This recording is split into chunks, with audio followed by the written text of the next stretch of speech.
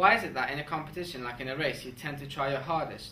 Well, one reason can be because of your standards, what you expect from yourself. Standards are sort of rules you have for yourself. So if you get a bad grade and you feel frustrated, it's probably because your standards are higher. You expect more from yourself. You know you can do a lot better. A few examples of standards could be, first, to put full effort and quality into the things that you can control, basically trying your best. Another rule or standard can be to not get concerned over things that you can't control. Like once the exams are finished, then there's no point thinking about them because it's out of your hands.